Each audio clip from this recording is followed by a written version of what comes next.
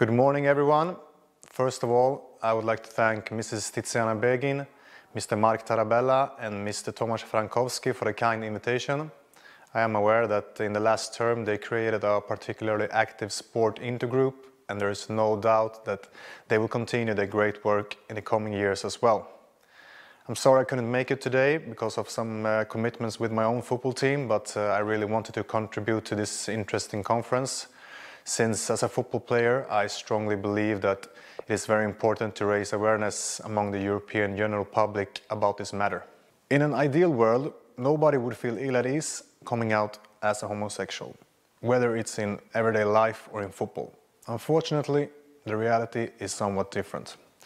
In our sport, only 8 players have come out as homosexuals, an extremely small number. Many would like to, but they don't feel free to do so, fearful of negative reactions.